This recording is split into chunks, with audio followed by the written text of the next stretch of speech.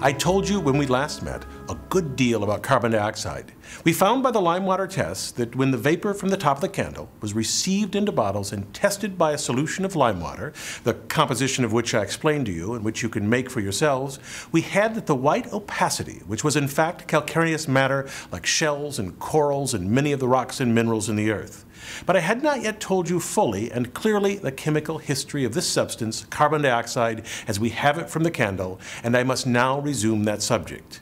We have seen the products and the nature of them as they issue from the candle. We have traced the water to its elements, and now we have to see where are the elements of the carbon dioxide supplied by the candle. A few experiments will show you this. You remember that when a candle burns badly, it produces smoke. But if it is burning well, there is no smoke. And you know that the brightness of the candle is due to the smoke, which becomes ignited. Here is an experiment to prove this. So long as the smoke remains in the flame of the candle and becomes ignited, it gives a beautiful light and never appears to us in the form of black particles. I will light some fuel, which is extravagant in its burning. This will serve our purpose, a little lighter fluid on a sponge.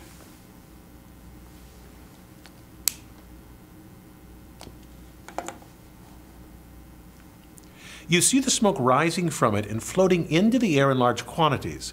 And remember now, the carbon dioxide that we have from the candle is from such smoke as that. To make that evident to you, I will introduce this into a container where I have plenty of oxygen, the rich part of the atmosphere.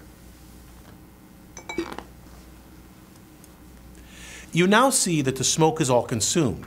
The carbon which you saw flying off from the lighter fluid flame in the air is now entirely burned in this oxygen, exactly as in the combustion of the candle. All the carbon which is burned in oxygen or air comes out as carbon dioxide, while those particles which are not so burned show you the second substance in the carbon dioxide, namely the carbon, that body which made the flame so bright while there was plenty of air, but which was thrown off in excess when there was not oxygen enough to burn it. There is another experiment which I must give you before you are fully acquainted with the general nature of carbon dioxide. Being a compound body consisting of carbon and oxygen, carbon dioxide is a body that we ought to be able to take asunder, and so we can. As we did with water, so we can with carbon dioxide, take the two parts asunder. The simplest and quickest way is to act upon the carbon dioxide by a substance that can attract the oxygen from it and leave the carbon behind. You recollect that I took potassium and put it upon water or ice, and you saw that it could take the oxygen from the hydrogen. Now, suppose we do something of the same kind here with this carbon dioxide. Now, let me take some magnesium turnings and get them to act upon carbon dioxide in the form of dry ice. If we apply heat to the magnesium, you will see that it can burn in carbon dioxide, and its very burning is proof of the existence of oxygen in the carbon dioxide. In addition to a brilliant light, you will see what is left behind.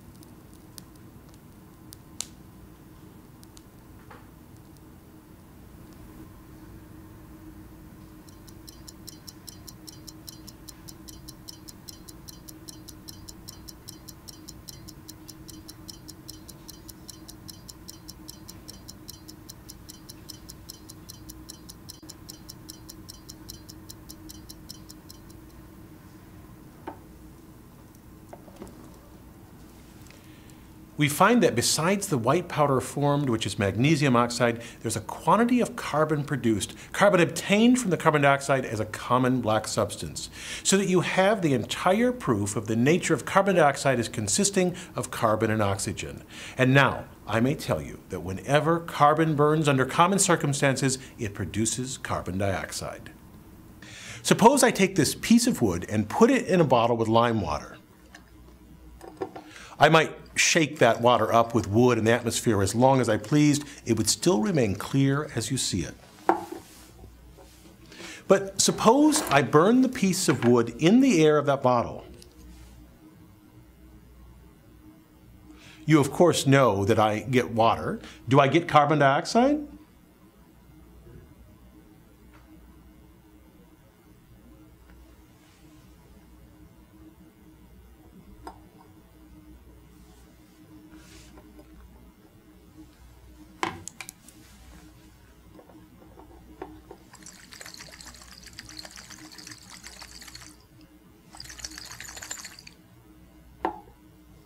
There it is, the carbonate lime which results from carbon dioxide, and that carbon dioxide must be formed from the carbon which comes from the wood, from the candle, or any other thing. Indeed, you have yourselves tried a very pretty experiment by which you see the carbon in wood. If you take a piece of wood and partly burn it and then blow it out, you have carbon left. Here is the piece of wood that I partly burnt. You see the carbon left on it.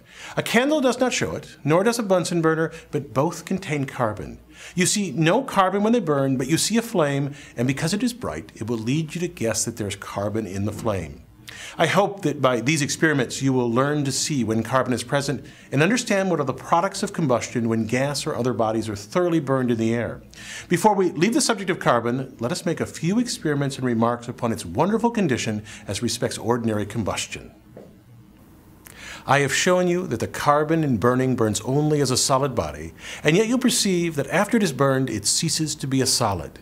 There are very few fuels that act like this. It is in fact only that great source of fuel, the carbonaceous series, the coals, charcoals, and woods that can do it. I do not know that there is any other elementary substance besides carbon that burns with these conditions. And if it had been so, what would happen to us? Suppose all fuel had been like iron, which, when it burns, burns into a solid substance. We could not then have such a combustion as you have in a fireplace. Now, I must take you to a very interesting part of our subject, to the relation between the combustion of a candle and that living kind of combustion which goes on within us. In every one of us, there's a living process of combustion going on very similar to that of a candle. And I must try to make that plain to you. For it is not merely true in a poetical sense, the relation of the life of humans to a candle, and if you follow, I think I can make this clear. In order to make the relation very plain, I've devised a little apparatus with an air inlet at the bottom, and I'll limit the airflow out of the top with this wire mesh. The lighted candle goes on, you see, burning very well. You observe that the air which feeds the flame goes along the horizontal tube and ascends the vessel. If I stop the aperture through which the air flows, I stop combustion, as you will perceive.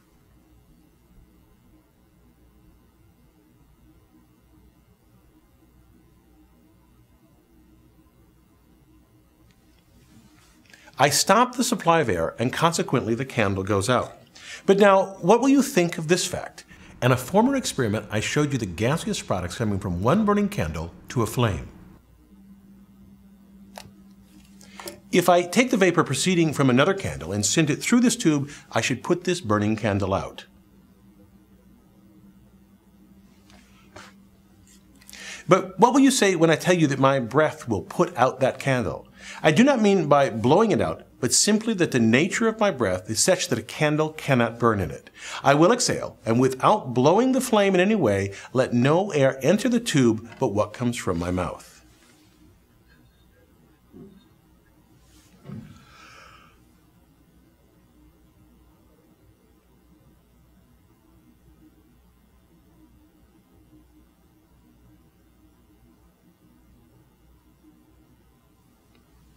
You see the result. I did not blow the candle out, I merely let the air which I expired pass into the aperture, and the result was that the light went out for want of oxygen and for no other reason.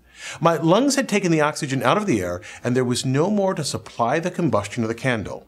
It is, I think, very pretty to see the time it takes before the bad air which I throw into this part of the apparatus has reached the candle. The candle at first goes on burning, but so soon as the air has had time to reach it, it goes out. To pursue this a little further, let us see what will happen with lime water. Here is a flask which contains a little lime water and is so arranged as regard the pipes as to give access to the air within so that we can ascertain the effect of respired or unrespired air upon it. Of course, I can either draw air in here and so make the air that feeds my lungs go through the lime water, or I can force the air out of my lungs through this tube which goes to the bottom and so shows its effect upon the lime water. You will observe that, however long I draw the external air into the lime water and then through it to my lungs, I shall produce no effect upon the water.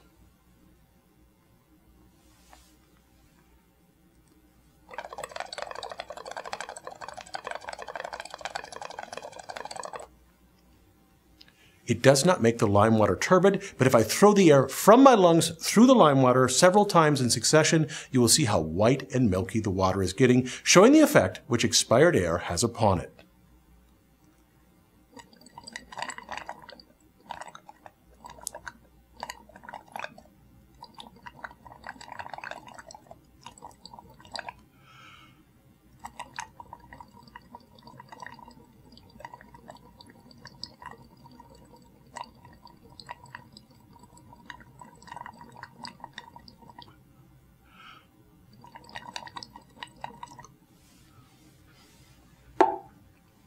And now you begin to know that the atmosphere, which we have spoiled by respiration, is spoiled by carbon dioxide, and you see it here in contact with the lime water.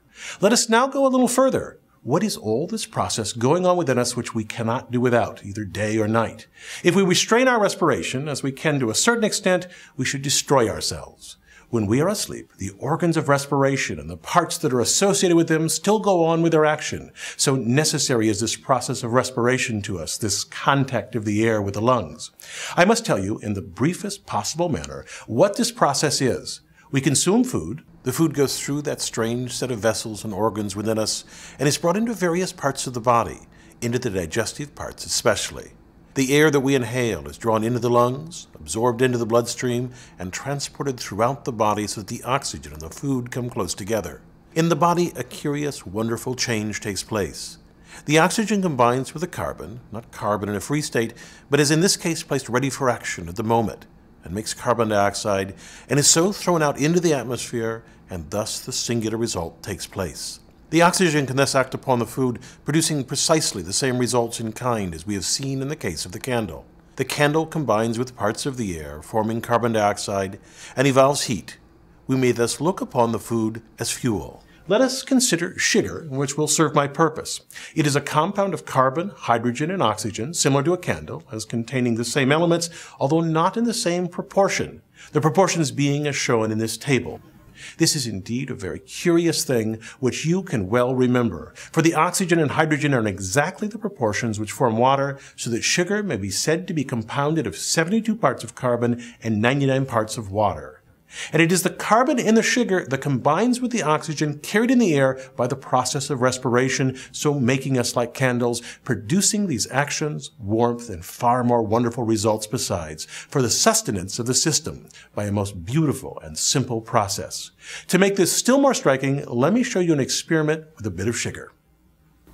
If I put some sulfuric acid on sugar, it takes away the water and leaves the carbon in a black mass.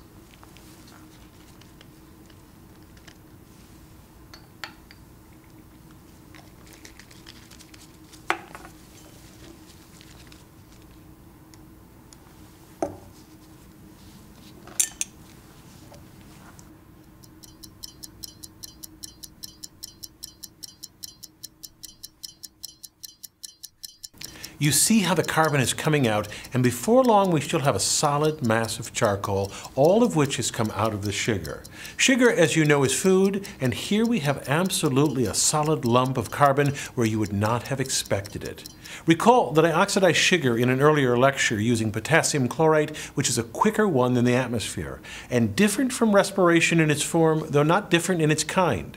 What occurs in my lungs, taking in oxygen from another source, namely the atmosphere, takes place between potassium chlorate and sugar by a more rapid process. I also showed you how potassium reacted with water. The moment the potassium was brought to the water, it acted. What a beautiful instance of chemical affinity by which all our operations proceed. When we breathe, the same operation is going on within us. When we burn a candle, the attraction of the different parts one to the other is going on.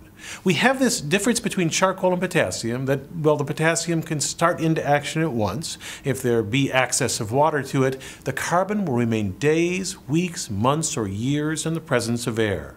The manuscripts of Herculaneum were written with carbonaceous ink, and there they have been for almost 2,000 years, not having been at all changed by the atmosphere, though coming in contact with it under various circumstances. Now, what is the circumstance which makes the potassium and carbon differ in this respect? It is a striking thing to see that the matter which is appointed to serve the purpose of fuel waits in its action. It does not start off burning like the potassium. The carbon waits for action. This waiting is a curious and wonderful thing. Candles do not start into action at once like the potassium, but there they wait for years, perhaps for ages, without undergoing any alteration. It is curious to see how different substances wait, how some will wait till the temperature is raised a little, and others till it is raised a good deal. I have here a little gunpowder and some gun cotton. Even these things differ in the conditions under which they will burn. The gunpowder is composed of carbon and other substances, making it highly combustible, and the gun cotton is another combustible preparation. They are both waiting, but they will start into activity at different degrees of heat or under different conditions. By applying a heated glass rod to them, we shall see which will start first.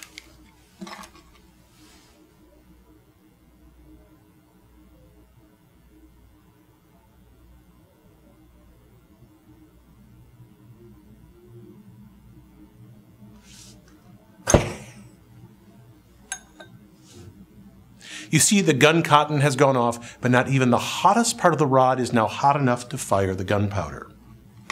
How beautifully that shows you the differences in the degree in which bodies act in this way.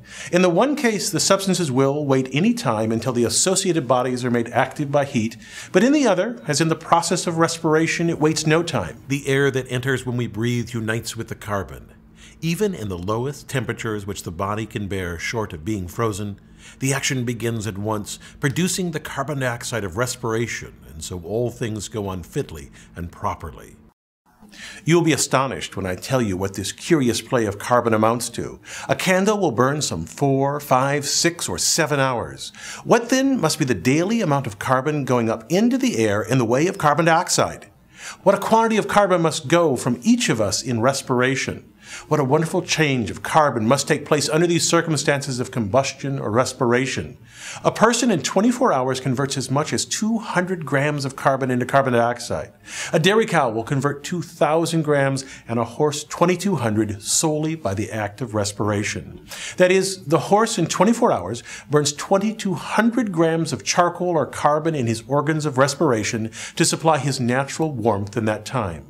All the warm-blooded animals get their warmth in this way, by the conversion of carbon, not in a free state, but in a state of combination. And what an extraordinary notion this gives us of the alterations going on in our atmosphere. As much as 1.5 million tons of carbon dioxide is formed by human respiration in the world in 24 hours. And where does all this go? Up into the air. If the carbon had been like iron, which in burning produces a solid substance, what would happen? Combustion could not go on. As charcoal burns, it becomes a vapor and passes off into the atmosphere, which is the great vehicle, the great carrier for conveying it away to other places. Then what becomes of it? Wonderful it is to find the change produced by respiration, which seems so injurious to us, for we cannot breathe air twice over, is the very life and support of plants and vegetables that grow upon the surface of the earth. It is the same also under the surface, in the great bodies of water. For fishes and other animals respire upon the same principle, though not exactly by contact with the open air. Fish respire by the oxygen which is dissolved from the air by the water and form carbon dioxide. And they all move about to produce the one great work of making the animal and vegetable kingdom subservient to each other. And all the plants growing upon the surface of the earth absorb carbon. These leaves are taking up their carbon from the atmosphere, to which we have given it in the form of carbon dioxide, and they are growing and prospering. Give them a pure air like ours, and they could not live in it. Give them carbon with other matter, and they live and rejoice. This tree, as do all plants, gets its carbon from the atmosphere, which, as we have seen, carries away what is bad for us and at the same time good for them. What is disease to the one, being health to the other. So are we made dependent not merely upon our fellow creatures, but upon our fellow existers, all nature being tied together by the laws that make one part conduce to the good of another. Indeed, all I can say to you at the end of these lectures, for we must come to an end at one time or other, is to express a wish that you may, in your generation, be fit to compare to a candle, that you may, like it, shine as lights to those about you, that in all your actions you may justify the beauty of the taper by making your deeds honorable and effectual in the discharge of your duty to humankind.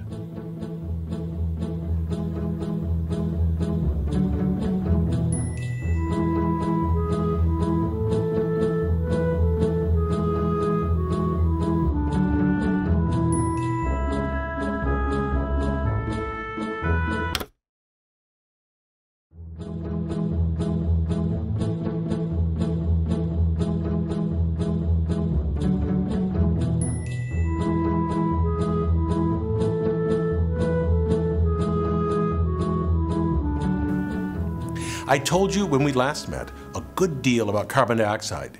We found by the lime water test that when the vapor from the top of the candle was received into bottles and tested by a solution of lime water, the composition of which I explained to you and which you can make for yourselves, we had that the white opacity, which was in fact calcareous matter like shells and corals and many of the rocks and minerals in the earth. But I had not yet told you fully and clearly the chemical history of this substance, carbon dioxide, as we have it from the candle, and I must now resume that subject. We have seen the products and the nature of them as they issue. Being a compound body consisting of carbon and oxygen, carbon dioxide is a body that we ought to be able to take asunder, and so we can. As we did with water, so we can with carbon dioxide, take the two parts asunder. The simplest and quickest way is to act upon the carbon dioxide by a substance that can attract the oxygen from it and leave the carbon behind. You recollect that I took potassium and put it upon water or ice, and you saw that it could take the oxygen from the hydrogen. Now, suppose we do something of the same kind here with this carbon dioxide. Now, let me take some magnesium turnings and get them to act upon carbon dioxide in the form of dry ice. If we apply heat to the magnesium, you will see that it can burn in carbon dioxide, and its very burning is proof of the existence of oxygen in the carbon dioxide. From the candle, we have traced the water to its elements, and now we have to see where are the elements of the carbon dioxide supplied by the candle. A few experiments will show you this. You remember that when a candle burns badly, it produces smoke. But if it is burning well, there is no smoke. And you know that the brightness of the candle is due to the smoke, which becomes ignited. Here is an experiment to prove this. So long as the smoke remains in the flame of the candle and becomes ignited, it gives a beautiful light and never appears to us in the form of black particles. I will light some fuel, which is extravagant in its burning. This will serve our purpose, a little lighter fluid on a sponge.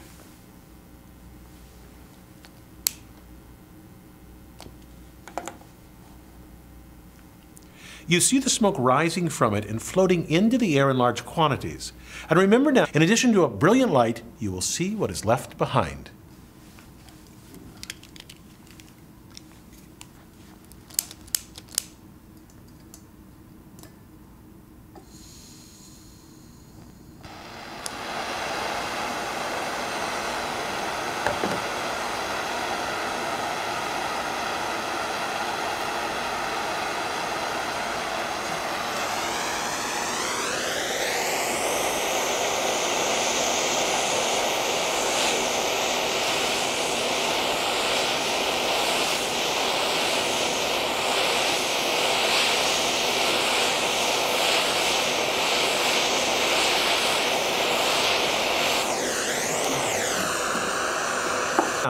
carbon dioxide that we have from the candle is from such smoke as that. To make that evident to you, I will introduce this into a container where I have plenty of oxygen, the rich part of the atmosphere. You now see that the smoke is all consumed. The carbon which you saw flying off from the lighter fluid flame in the air is now entirely burned in this oxygen, exactly as in the combustion of the candle. All the carbon which is burned in oxygen or air comes out as carbon dioxide, while those particles which are not so burned show you the second substance in the carbon dioxide, namely the carbon, that body which made the flame so bright while there was plenty of air, but which was thrown off in excess when there was not oxygen enough to burn it. There is another experiment which I must give you before you are fully acquainted with the general nature of carbon dioxide.